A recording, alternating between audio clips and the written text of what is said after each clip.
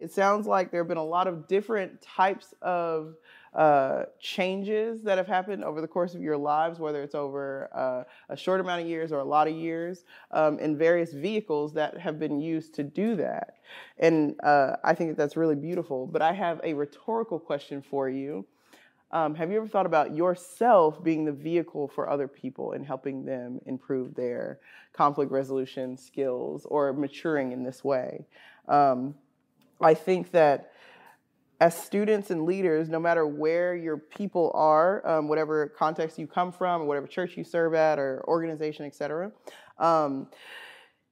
no matter their level of maturity, they always have room to grow, and they always have the ability to reap from the dumb tax you've already paid in your time in ministry as it pertains to conflict resolution. And what they can learn from what you've learned in the past and what you're learning presently to reap the benefit of that dumb tax. I really love that term because it's saying like, I've either messed up in the past or God has grown me. Please don't do what I did retrospectively. So now I'm going to share my plan for this time. I'm just going to share like 10 pro tips of leading students through conflict resolution. They're pretty brief, and I have them in summary form on the handout you have. But this part will go pretty quick on purpose because I want to hear more from you and hopefully spend a lot of our time just answering any questions or possibly troubleshooting. I just want this time to be as helpful as possible. Amen? Okay, so does that sound good? Yes. Cool. Up first, pray often. What a novel concept, I know. I think there are things in the Grand Canyon of God's sovereignty, like in our lives, that we do not have simply because we do not ask for them. That comes in to be very true in our relationships. Like to pray for more understanding, wisdom, humility, intelligence, courage, faith, empathy, etc. In conflict resolution, you can have those things if you ask God for them. And what you are going through or the thing that you lead students through could very well be the thing that helps them gain those things. Does that make sense? Up next, I would say ensure that the scriptures are their foundation. Make sure that they are seeking to filter their feelings, thoughts, tensions, etc., through the sifter of the scriptures. Ask questions regularly about God's word and how it is speaking to them about the current situation. For some, this will be your opportunity to hear them preach the gospel to themselves. For others, it's your chance to remind them that God is the one that guides all successful conflict resolution. So regular feeding on his word is vital to maturation and spiritual insight. 3, don't underestimate the level of influence you have in your students' lives. I would encourage you to be a loving, empathetic truth teller to them. Loving, like, 1 Corinthians 13 vibes. If you don't have love, you are nothing, you gain nothing, you have nothing. Empathetic, to understand that you were at one point, in some ways, may still be where they are. And so come to it with the desire to really understand their side of it. And also, lastly, truth teller. Be willing to tell them, hey, you might not be right in this, or you really need to talk to this person. Like be willing to enter into the awkwardness of telling them what they may not want to hear, but ultimately need to. And hopefully you can think about those 3 attributes and think of someone who did that for you, someone who is a loving, empathetic truth teller to you, and it ultimately made you love and look more like Jesus. Next, remember that ultimately, in where your students likely are in their development, more than anything, you're helping them learn self-awareness. Like you're really helping them understand, this is what I bring to the table of this conversation, good or bad. And that's what's making it hard, and that's what will help me glorify God in this area, etc. And so remember that you're teaching self-awareness, and that's a really hard thing to learn for most people in ages 18 to 22 or during that time of college. And so embrace the challenge of teaching self-awareness to your people.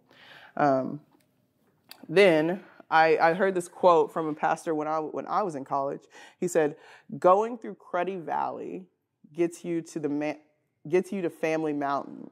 So I say that because it helps those students and hopefully helps us remember that the goal of conflict isn't necessarily to be right or to be found wrong or to get to some certain solution, but as Christians specifically, it's peace, like truly peace. And a lot of times I think peace is like an umbrella term for whatever we want it to mean that makes us feel better. So like if you're really direct in conflict, immaturely, that could mean I'm right and you did what I wanted you to do and good talk, For people that are more indirect in conflict, it can mean, okay, we're done talking about the hard thing and you're not mad at me anymore, right? Those things can mean peace, but on this side, it could mean that you fail to really see a brother or sister in Christ, and therefore, you're failing that loving, empathetic truth teller part. Or if someone's passive, I think you've confused peace with quiet, and they're quite different. And so you're really teaching people that, hey, going through the mess of talking about, hey, I need to check an assumption here, or have I wronged you in some way? Please forgive me. Those types of things do not come natural to us as new Christians or immature Christians, or honestly as people in general. But to encounter it is very good, and the dividend is very godly. Up next, ask them if they've talked to the person. I feel like that is so vital because, look, I don't really know about dudes, but I was in college ministry for several years with like college girls, and they would have this whole universe of situations that had happened or could happen or all their feelings, which matter. But then I'm like, okay, so what happened when you talked to them? And they're like, oh, well, I haven't done that. And I'm like, you should do that, So I think the most direct first step after praying, after, hearing about the situation is to ask, have you talked to them? And how'd it go? And that usually opens the door for, well, I haven't. Well, you should, because how can you resolve conflict that you don't address? And how can you legitimately know what needs to be addressed unless you bring it to the table of the relationship with the other person? So yes, ask them if they've talked to the other person.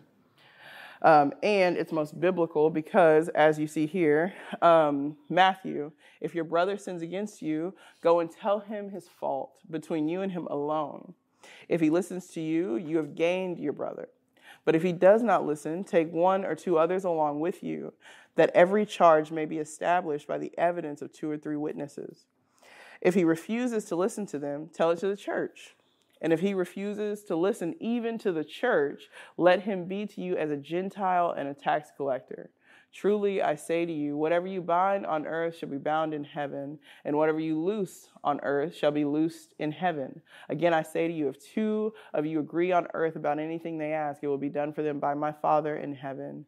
Where 2 or 3 are gathered in my name, there I am among them. I don't believe you can get more clear on what Christian in the church conflict resolution is to look like. If you pair that and 1 Corinthians 13, it's like, this is an endeavor of love. Like if I find someone in sin or if someone confronts me in sin, hopefully it would be done, it would be walked on the foundation of this person loves me and I love them and we are a family.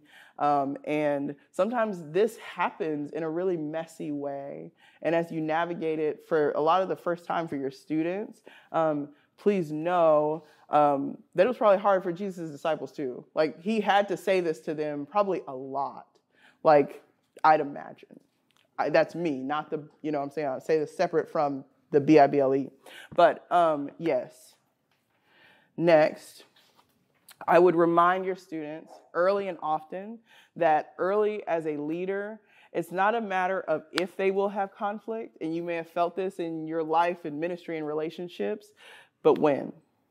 Like, each of us comes to the table with so much good and bad, but baggage, unresolved past conflict, views toward relationships, our own personality, our own strengths and shortcomings. And so when you meet another person, inevitably friction happens. But I think that's, again, an opportunity for it to refine you, not, nullify the relationship. Anyone here that's married, you probably know this from and I'm not married, but I have this moment in mind that I know will happen, sadly, where I'll be like, by God's grace, I have a husband, and we'll live together, and then I'll be like, oh my gosh, I love you, we'll spend the rest of our lives together, God's glorified, amen. And then I'll realize, oh my gosh, you're a sociopath, why do you put towels there? And they're like, because it's where towels go, because for my last 29 years of life, that's where my mom, my grandmother, my great-grandmother, that's where everyone put the towels. And I'm like, you are a murderer. So I don't know why towels is the thing that I'm like, but if you're married or engaged in the room, you probably have felt that, and you love this person so much. You feel like, no, you're it for me. But we are obviously very different people, and it can emerge in really unsuspecting ways. But it's good to be knowledgeable that they will happen, because it helps you be prayerful and prudent, and you can be saddened by it, by the the sting of we have to have this hard conversation. You can be saddened, but you shouldn't necessarily be shocked. Make sense? Cool. Up next, do not be afraid or ashamed to call in reinforcements. I hope you guys are a part of healthy, Bible-believing, just awesome churches. That's my prayer. And those people, no matter where you sit on the org chart of it, want to help your students strive for peace in the area of conflict resolution. And so whether that means, if you're a resident and that means you're a direct supervisor, whether you are a direct supervisor and that means your direct supervisor, like your director, if you're a director and that means your deacons and elders, there will always be someone, usually in the body, that is older and wiser and that would love to help you navigate this. In submission to the Spirit and in the desire of preserving unity and preserving the witness of the church. Does that make sense? Follow up. Much like the ask them if they've talked to the person, you will have to ask them again, have you talked to the person? And how'd it go? And I say this straight out of the well of my own experience. Before Jackie Hill Perry lit it on fire, I was a very big Enneagram component. Don't tell her, I still kind of am. Because I'd love to be friends with her someday, and I don't want her to find out. From your mouth to God's ear. But I am on the Enneagram, I am an 8-wing 9, which means that I can be really good at challenging and at leaning in, at advocating for those I feel like don't have a voice. But 9 is I actually don't want to do that at all. Actually bring me a blanket and a warm beverage. Oh, are you all right? Safety alert. Oh, someone's missing. Okay. Dang. Okay. Well, I hope that person gets found. Oh, never mind. Traffic. Okay. But being those two Enneagram types really do have a lot of contrast and friction with each other, and so I wouldn't necessarily lack the desire to address something, but that 9 side would always kind of be the brakes to the car of it, if that makes sense. And your students probably have some sort of roadblock to that as well. And so whatever that is, that's fine, but it's still, it's I used to have an analogy you are a mailman for the gospel. You are a mailman for conflict. And you could be delivering a publisher's clearinghouse check for $1 million and they would be so happy to receive it.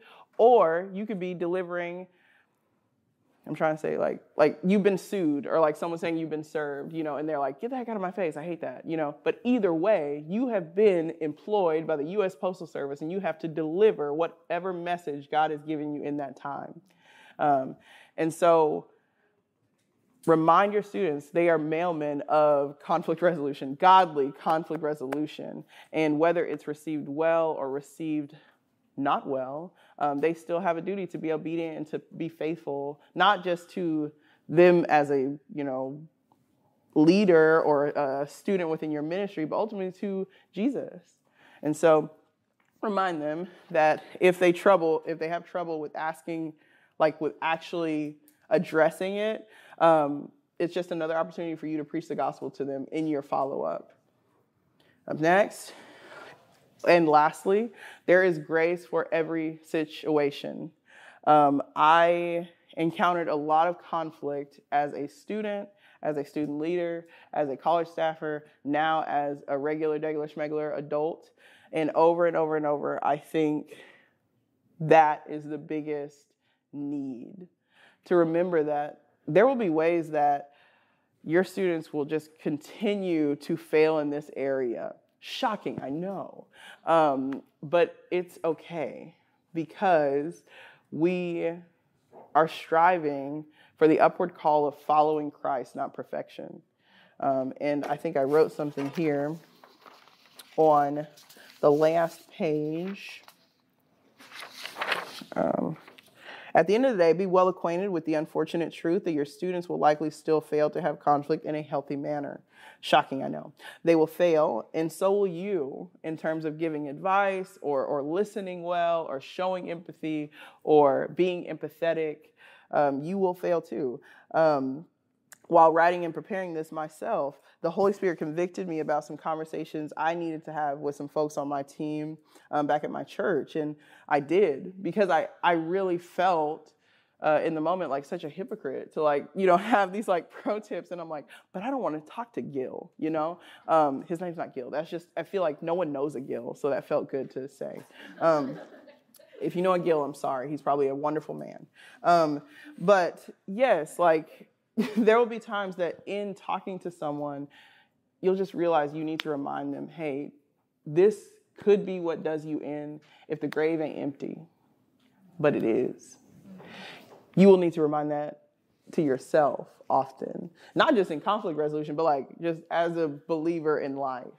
But it will show its head in conflict resolution, and especially in helping younger believers navigate conflict resolution, because they're young, they're zealous, they love Jesus. But you think about, I don't know how long any of you has been a believer, but the first year of that, by God's grace, you suck at it and you don't know. You know what I'm saying? For the first 7 years of doing anything, you suck at it and you have no idea. You're like, I've been married for 4 years. I think we're doing really good. You suck at it, but you don't know. And that is true of this, But remember that where sin runs deep, grace runs deeper. Okay, so I think it's important in that journey of leading and loving your students to remember that you never fully arrive. They don't, you don't. We arrive when we arrive in heaven or Jesus comes back, whichever comes first. And to quote the great philosopher, Detroit rapper, Big Sean, they're like, speak. We can turn our L's into lessons. Put another way, there's a pastor at my church named John Dansby, and he says, when things happen in ministry that you don't predict or that go awry, it's not a loss, it's data. It's an opportunity to learn, grow, and understand. And that's also true in this, So I believe that's all of them. If I put all of these in abbreviated fashion on the handout, but please, My email is Purshia@AustinStone, Purshia. Don't spell it like the country. I don't know why my mom did that to me and everyone I would meet, but it's Purshia@austinstone.org. If you have any questions, or if during the time we have left of questions and answers, you don't get to ask what you need, because I would love to help in any way that I can. Yes. So, without further ado, what are your questions and my possible answers? You, sir. Cody. So, we're from Breakout Baptist in Austin, and our college ministry is, like, not doing well. That's why we're kind of here. To, like, learn, because they just, like, instated a leadership group. Mm-hmm. And this is, like, our first step to, like, learn. Yeah. So we have a lot of conflict in the leadership team. Like, a lot of conflict. So this is, like, student-oriented, but what are, like, tips we could use with, like, there's 4 of us. Between the 4 of us to resolve those issues. What's an issue? What's an example? Like, we don't necessarily agree with, like, stuff that we, like, do weekly, because we don't do much. We don't do anything. Oh, Lord. Okay. Do something. No. There's a lot of change going on in the church, and it seems as if, like, the college ministry has been left out to dry. Yeah. So we're kind of, like, supposed to restart it. How old is your church? I've only been a Christian for a year, so I've... Praise God. He's doing terrible at it, like you said. Yeah, he's like, this is me. Oh my goodness. Well, I mean, welcome to the family, brother. You know, I would say, depending on the health of your church, depending on the health of your elders, your leaders, etc. I once heard it that where the leaders are, so goes the rest of the organization. And I don't say that as like a fix, but kind of to give some like perspective of like, depending on the health of your broader body, that will inevitably trickle down to everyone underneath the leadership of it, if that makes sense. And so I say that broadly and generally. I don't know your church specifically, and so I don't want to speak without perspective. But I think greater perspective of like, for each of your specific sphere of influence, I think a needed reminder would be from the Lord, like, Lord, you called me here for this time with these people to this purpose, to this place. Help me be a conduit of peace and reconciliation where I can. And for a lot of things, that would mean you going on the like lifelong journey of getting well acquainted with the scriptures and calling out where you feel like your specific. I don't mean, what I'm not saying is like, I'm going to email the senior pastor and tell him where he's messing up. You know, like that. I don't think that's a good first step. You know what I'm saying?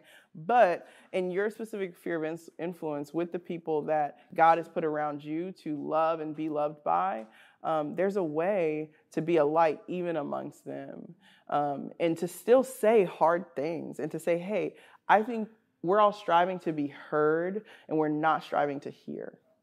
I feel like we are not prayerful in how we talk about one another and plan events that we hope to have, maybe, you know. Like, I think there's ways to embody Christian character even when it does feel like the whole building's on fire, you know, for whatever reason, you know. And I think that's where I would really center in on where appropriate and where helpful to really go up to leadership and say, hey, I know that this is all kind of struggling right now, but we're really struggling and I still need help, because that's what your leaders sign up for. That's what deacons, elders, directors, like that's what they sign up for, is to help you lead well. You know, that's just a part of upward leadership. That's the responsibility that you take on. So don't feel in that, it feels like important to say, like, don't feel like they're overwhelmed if you go to them for help. You know, I doubt that they would be like, just figure it out. You know, that would be very unhelpful. Is that helpful? Mm-hmm. Good. Bless you, Cody. All right. Another? I have a question. My name's Drew. I'll get you after. Hello, Drew. Sorry, I thought you were pointing at me, so I just went for it. I am now. Yeah. There you go. Highland Baptist Church in Waco, Texas. So Oh. yes, they're there. Mm-hmm.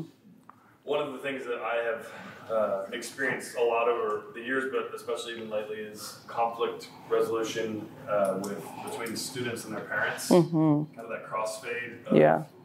What will my job be? They may or may not have Christian parents. Should I get married with this person? Yeah.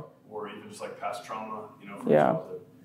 So like Zoom has accelerated the opportunities to moderate some of those moments or things like that. Do you have experience with that? Do you have ways to kind of apply this to, students tend to be more teachable and open and formable. Parents tend to be more kind of set in their ways. So how do you manage those two universes, if you have any suggestions? Yes, that's a really good question.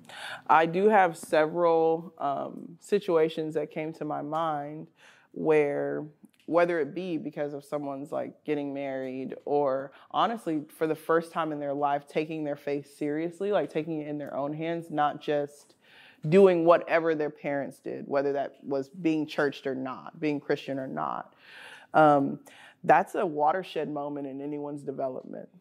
And specifically for college students, I've said in other kind of settings like this, when someone from the ages of 18 to 22, by the time you get out of college and by the time you turn about 25, I read in a book once, I don't remember the name of the book, so I'm sorry, but 8 out of 10 of your like deep, ethical, philosophical questions have been answered, whether you realize it or not. And so because of that, those 8 to 10 questions, that student is like, they're gathering information at a rate that they never have before about this world, who they are, who they want to be. And you hope, the reason that college ministry exists is because you want to hop into that cross-section of this watershed moment in their life and say, Jesus is the answer. Whatever the question is, Jesus is the answer. For some, that's like great. Like that's what their parents hope for. That's what, that's the game plan, For some, it's like, yeah, but I didn't want you to be a Baptist doing it. Or I didn't want you to, you know what I'm saying? Like whatever the thing, I'm not saying like pro-Baptist, but like that was a real conflict for several girls that I discipled is like, I love this church so much and I feel like I should be baptized and like, but like my parents baptized me as a baby and they're not really cool with that. There's just those types of situations, like all of what you said. But I think the thing that feels right to say is like, when you're navigating someone's relationship with their parents, I would just stress ultimately that God is a good father. And though there may be times that he calls us to something that is contrary to what our earthly parents are calling us to or challenging us to or whatever, you're a part of another family, And again, I say that with such like open-handedness and humility because that can be really, really difficult. Because a lot of times, for the first time in someone's whole life, they're starting to genuinely serve another master. Even if they've been a Christian for a long time, it's just like, but I've kind of had to do what you tell me to do before turning 18 because you're my parent, you know what I mean? So now it's like, no, like I have to figure out like, does obedience to God mean disobedience or breaking away or even displeasing my earthly parents? And some people like, that's like incredibly difficult. I know for me, being a daughter of a single parent, a single Black mother, when I told her I wanted to go into ministry to be a resident and raise my support and not go to law school, she thought I was a demon, I'm pretty sure. But that was a really profuse growing period for me in my walk with Jesus, because it was like, I know that I really feel that if I don't do this, I'm in disobedience to you. I know that if I do that thing, I'm in disobedience to my mom. God help me, because up until this point, my mom is the most important relationship in my life, next to you now, And so I think with all of what I've said, with the whole salad bowl of what I've said, I think be someone that listens well, be someone that asks thorough, helpful questions so that you really understand the situation that they're faced with. Pray for them often and tell them the truth when they need to hear it. The best you know how to do. You know what I mean? Because there's so many things I look back on as a leader, as a discipler of, college, young adult, now regular adult women, that I look back on and feel like, oh, man, that was the wrong thing to say. But I think God hopefully covers us in such a providential way that his grace surrounds those situations, so I don't have to carry guilt. But in the moment, now, seeking to be equipped well, truly be an empathetic, loving truth teller and prayerful. Because every situation is different, every student's different, every parent-child dynamic is different. Also, for those that have not had it before, and if there's a setup within your church for helping them find counseling, incredibly pivotal. To seek a professional help when it comes to trauma and all of that. Yes, legitimately. This is where reinforcements of so many different types are incredibly helpful. And though I would not be here if Jesus wasn't my great physician, I also have a counselor that I see weekly and need to, because there's things that in your little, not your, but generally in our little toolboxes of life that we are just not set up to handle on our own, and not just both in terms of the church, in terms of other people in community, and in terms of a trained, unbiased clinical professional who probably also loves Jesus and just wants to help you, So yes, is that helpful? Praise God. Yes. I know. Oh wait, who was it? You there? Hello. I might have already answered my own question, but I'm a verbal processor. I love it. So, growing up in the church, I didn't really I wasn't given the best advice for conflict resolution. Mm-hmm. And when I tried it, basically it was all my fault, and I never tried conflict resolution again. And so my response to it was defensive for the rest of the time. Anytime conflict came up, I'm defensive. I'm going to tell you that you're wrong. Mm-hmm. And so I guess that makes it really hesitant for me when students, I'm an intern for student ministry, not college ministry, but when students come to me and they want to talk about their problems with another person, I'm hesitant to say, well, have you talked to them already? And send them away because they might not know how to handle conflict. Yeah. So is there a space in that moment to instead of saying go talk to them and then come back, teach them, and then what does that look like in the moment instead of because I know you give us steps, but what does that look like in the moment? Indeed. I mean, this is where knowing your student helps. You know what I mean? It's where this stops being just a catch-all for all and truly to apply. Because for some people, it might just be how would you feel about just addressing what you're sharing with me, and thank you for trusting me with it. How would you feel about addressing this directly with that person? And that becomes a tree of I'd feel great about it because I really want to stick it to them, whatever their thing is, or that would terrify me. And that's an opportunity to ask them why, and to, every time you have a conversation like that, the goal really isn't to get them to do something. That's a hope. If you feel there's an area where they can walk in further obedience, because obedience leads to joy. Amen. But it's an opportunity for you as a minister to really see where they are, to see them. And this is where I think just getting more and more reps of discipling people and growing in your ability to be pastoral really is pivotal. Because again, every person, every situation, like you said, is different. And so you don't want to just tack on the Band-Aid of do X, Y, Z because they can need 1, 2, 3, And so I think grow in pastoral effectiveness, and that truly just happens through prayerful, committed discipleship relationships. Because truly all of the things that you said are true. Someone could not need that, just go talk to them, come back to me, tell me how it was. You know what I mean? I think especially if you're in students ministry, for some of them, it's what if that person's my dad? You know what I mean? What if that person's my teacher? What if that's someone that whether they can really conceptualize it or not, what if it's someone that there are inset power dynamics that I can't really do anything with at 12 or at 14? You know what I mean? Like, that's a much more complex situation. Could be simpler in how you handle it, because it could just be like, keep it to yourself.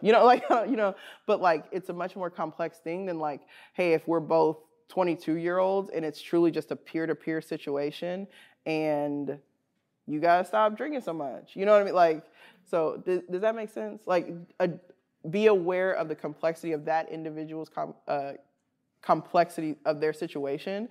Know them, pray for them, love them, know where they actually are in terms of pastoral effectiveness, and then through the lens of some of these things, counsel them the best way you know how, And that's also where, like, truly, like, calling in reinforcements truly becomes very important, because a lot of that stuff, it feels like, this is just kind of like an everyday thing, but listen well for those types of, like,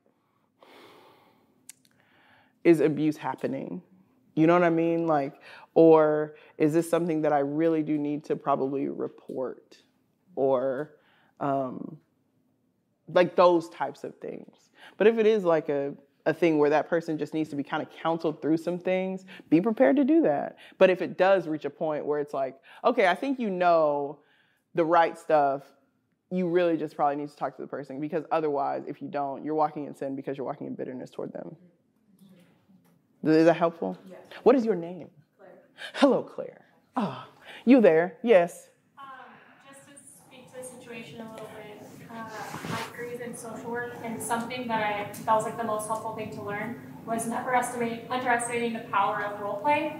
So practically that could look like, okay, we've talked about it, and I know you want to go talk to a person, but that's scary. Do you want to role play? And you can come to me and we can start the conversation, and like maybe you can bring up some things that the person might say, and they can practice what that feels like. Indeed. Yes, hello. Would it be a good idea to have a team clear the airtime, and what's the best way to lead that? That's a really good question. What's the size of your team? What's the situation? It's like 8 people. Okay. How long have y'all done? Like ministry team, like, and it's student-led. So Yeah. Just all students. Yes. Okay. How long have y'all? Just this year have y'all served together? Going into this next year, I'm going to be leading it. It's with my college ministry, not with my church exactly, but yeah. Okay. I've been a part of some of those.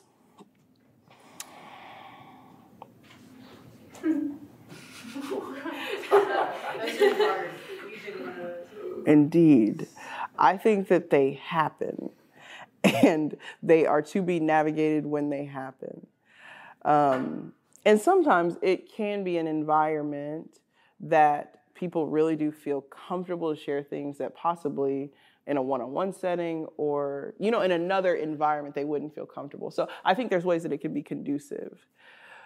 With people that do not have a lot of relational equity or trust with one another, like in terms of team setting, which I don't know if y'all have or not, that can prove to be really damaging. But just like if no one says anything, that can be really damaging, But I think if you decide to do that, I think truly have some, like, I think of like a bowling alley, and they have the buffers for like kids that can't bowl, or me. And there's just some set parameters of like, hey, we're going to talk about possibly like this specific thing, not the ministry as a whole, not just what you think about everything, but like this specific situation, this specific part of our ministry that we know needs reworking. And that could be the very dynamics of the team, But I think those things happen on the other side of developing a lot of trust and a lot of, hey, like, I'm committed here. We love each other. Like, those things are like understood underpinnings of that type of environment and situation that get gained over time. And like weathering the storm and doing a lot of hard things together, and God continuing to be faithful even through our missteps and, those types of things. So I think be specific, and even you could even frame it not in a way of like, we just want to clear the air. Sometimes that is needed, don't get me wrong, but sometimes you can reframe that and make the conversation a little bit more helpful, which like, so if you did like a SWOT of a certain thing and like said, as a team, our team and we did this on my women's team recently. We did a SWOT, which, if you know what that means, just don't listen to me. But strengths, weaknesses, opportunities, threats. I think that puts the target on like completing this exercise, not you didn't come to my thing last week and I hate you. You know what I mean? Because it could just quickly turn into that, you know, or everyone feels so immobilized by lack of trust that no one says anything. And so I would say, find the right parameters for that team and what likely needs to be addressed, and find the right way to put it before them so that helpful, productive, God-glorifying conversation and discourse happens that doesn't overall damage the team. Does that make sense? Okay. I saw a couple. I think you rose your hand, and then I'll get to you. Go. So going back on the question that was asked earlier about like parents and children conflicts. Mm-hmm. So like I was born and raised as a Methodist, Mm-hmm. and I'm just kind of transitioning over to a Baptist church, and I still go to my Methodist church and I'm part of their praise band. But my parents and I have very strong personalities, and they don't really like the fact that I'm not going to their church anymore. So it's tough because I love them, and Indeed. I still want a good relationship with them. Indeed. But I'm also becoming my own person and an adult. Indeed. And I would very much like some advice on how to kind of handle that sort of situation. Yeah. Do you still live with them? Yes, unfortunately. Okay. I don't mean that in a bad way. No, like, but it's a real thing. It's different if it's like, I don't want to worship God the way that you do. Can you still help me pay my rent? You know, or can I still live with you? You know what I'm saying? That's a different dynamic. Yeah, and if I had the opportunity to be able to live that, I would. Yeah. I just financially cannot Yeah. afford it at the moment. So I kind of have to make the most of what I have at home. Indeed. Which is fine. Yeah. You know, it's still hard for me. Indeed. There's a lot of conflict. Well, one, thank you for sharing with us, you know, because, again, like that is, I really mean it, especially to college students and college staffers, et cetera. That dynamic of when you go from like being a literal like minor kid dependent of your parents to like forming your own opinions, forming your own ethics, forming your own et cetera.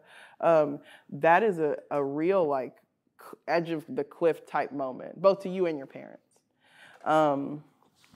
Man, I would want to like sit down with you and just say like, okay, like what is the dynamic with your parents, and like, are you able to voice disagreement? You know what I'm saying? Like, because again, that's not a situation you just place a Band-Aid on, you know. But I think whoever is your like leadership at y'all's like college ministry or organization, I would go to them and just say, hey, I really need help navigating this specific part of this, because whichever church you want to be a part of, like, because I feel called here, but I feel like I'm between a rock and a hard place between the parents that I still in some way submit to, and that feels right to say, and what I feel like is good for my flourishing as a believer on this side. Those feel in tension. I'm not saying that they are, but those feel in tension with each other. Can you help me navigate that?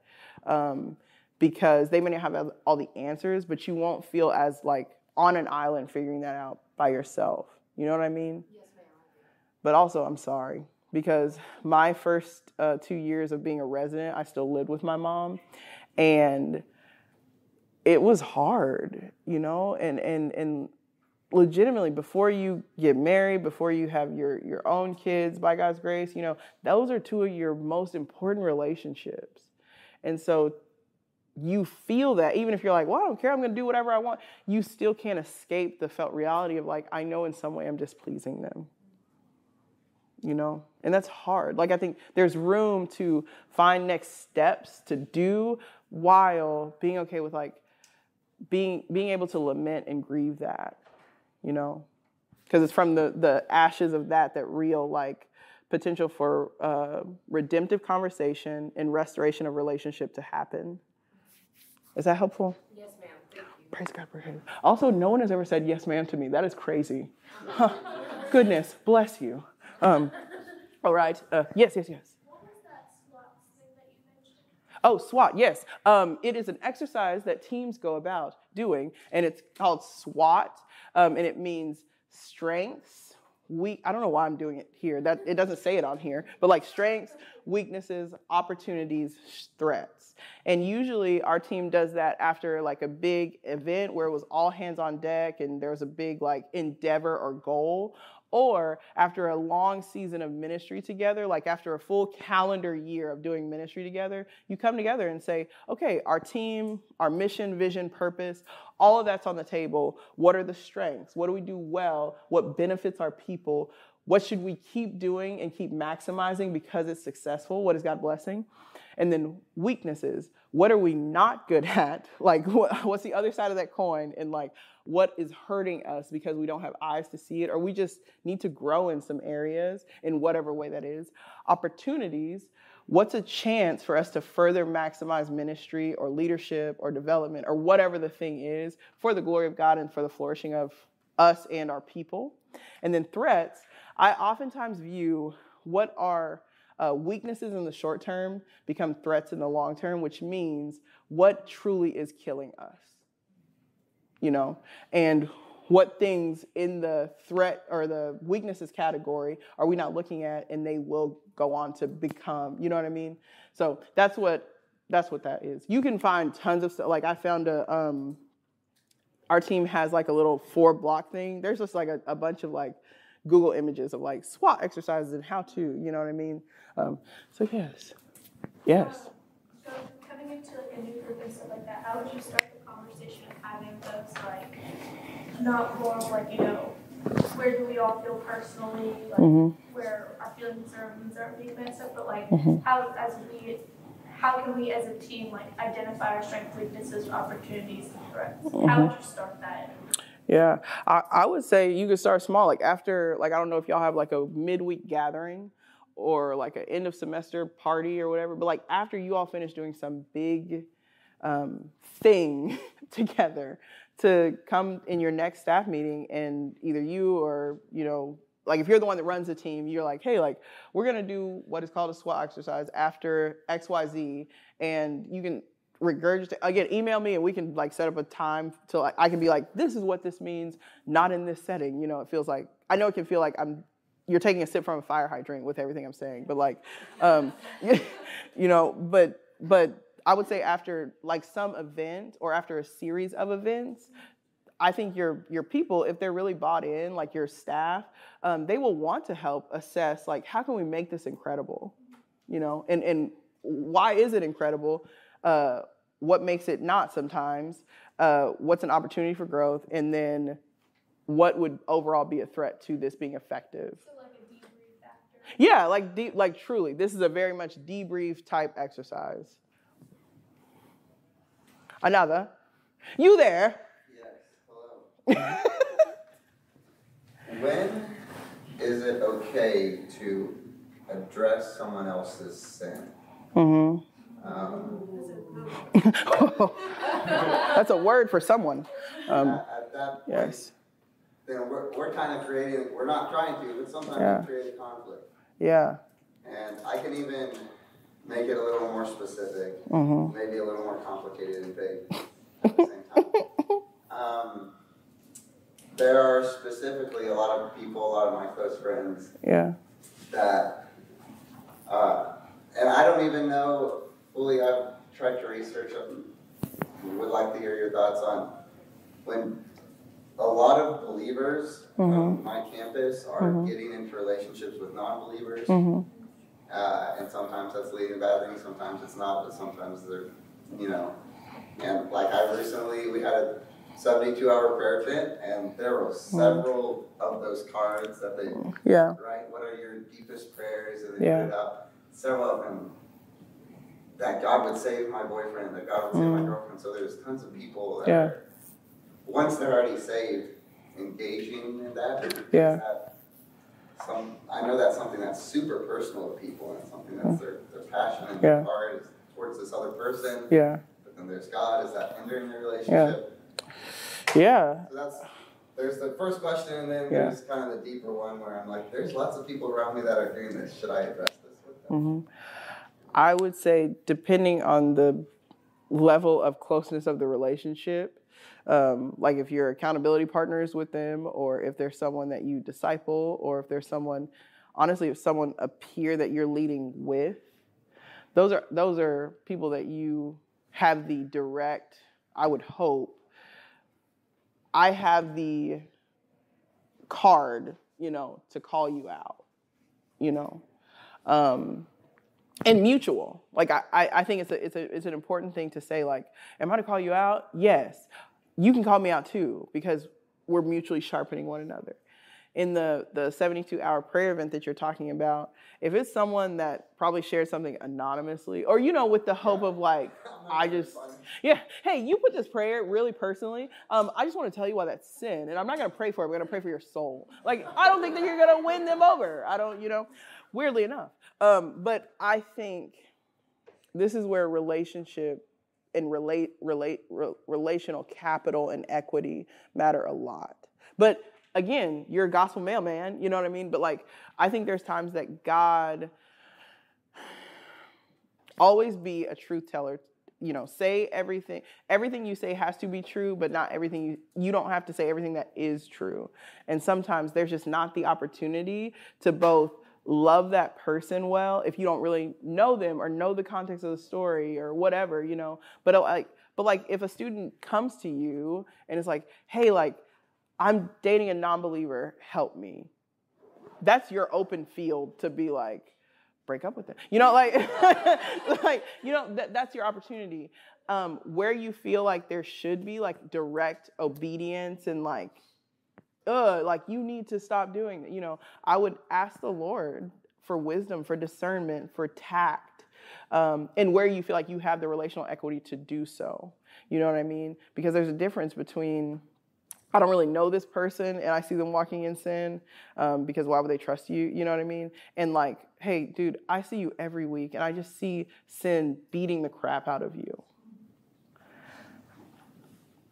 I'm with you in this, I'm with you to partner with you in this, and I'm not judging you. God's not judging you, and it's okay to be where you are in this. But part of God's grace is that He's not going to leave you there. There's just, depending on your level of love of that person, ability to pray for them faithfully, and like y'all's level of trust built up over the time that you've known one another and done life together, or that you've been pouring into them or whatever.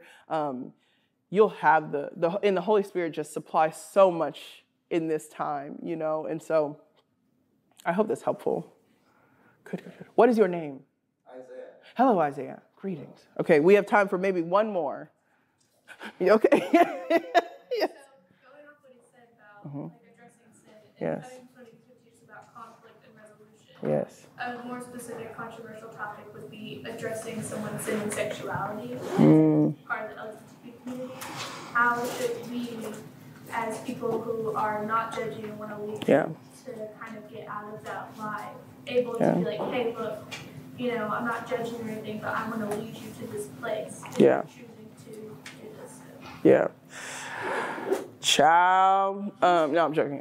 But I think that specific person, their specific story, their specific relationship to the church matter a lot in how you talk to them, how you counsel them, and how ready you feel to enter that conversation. Like, do you know what the scriptures explicitly say? And there's several like resources that over the past few years, as it pertains to sexuality in this specific cultural moment, that really would be good to have, like as especially as college ministers in this time, that would be really good to read. Like I would say over the summer, if y'all got budget for it, which shoot, in a recession, don't nobody. But like there's a book called Rethinking Sexuality by Julie Slattery. And she's a clinical like counselor type professional person or whatever. And like that book specifically is incredible on like, what do I do if I'm, or someone that I'm ministering to or whatever, you know what I mean? And it's not just, what do I do? And it's not just what God says, but it's like, it's beautiful that God has displayed gender, sexuality in this way. Here's how sin, and honestly, a lot of like cultural, like Christian subculture taints that, and just general secular sin taints that. But this is what God really wants it to be with Jesus, and how all those things are different, and why it will be hard to address those things, but why we still need to, you know? And so I say that of like, I reread that book every year, because in this cultural moment, what used to be conversations about explicitly about like, is someone a Calvinist? Is someone a XYZ? Like those conversations have progressed into specifically about gender, sexuality, and race. And so we can't try to treat that, again, like a Band-Aid, but like coming to the table well-read, prayerful, both well-read in terms of like what's out there to help Christians navigate this, and the scriptures help inform, hopefully you lovingly helping someone else navigate what they probably already have a really secular or guilt-driven narrative from the church. And not Jesus, but the church, unfortunately. And you're like, hey, both of these things maybe help like guiding you in this, but there's another way. You know what I mean? And so I think, yeah, that book, Rethinking Sexuality by Julie Slattery, really, really helpful, and especially in terms of where to start. Because she even has like appendices at the end of it where it's like, how do I say this? You know what I mean? And she's just really, really wise, really godly, has done a lot of like helping churches navigate the realm of sexuality in a really helpful way. So yes. Okay. Well, let me pray. Thank y'all so much for being here. My mouth is dry. And again, my email is Purshia@austinstone.org. If you didn't get to ask your question, please reach out to me. And thank you. Okay, let me pray. Lord, I pray for these leaders. I pray for the influence, the good influence and godly desire that they have to pour into the next generation. I pray for any conflict they help their students navigate, and what it could arise in their own hearts, in their students' hearts, and all the things that come up with those types of situations. God, I pray that you would meet them where they are, and that you would give words where they may not have them, that you would help them, because you are, Holy Spirit, you are the helper. And so I pray for the rest of this conference that they take away good things that help inject life and love and excitement and motivation to do ministry really honoringly and glorifyingly to you, Father. And I pray for, as they close out the year, going into the summer, starting next year, Lord, would you be with them, be with their bodies and strengthen them. Yeah, we love you. We love you so much, Lord. You are the reason this conference exists ultimately. And you are always good. So we love you, and it's in Jesus' name we pray. Amen.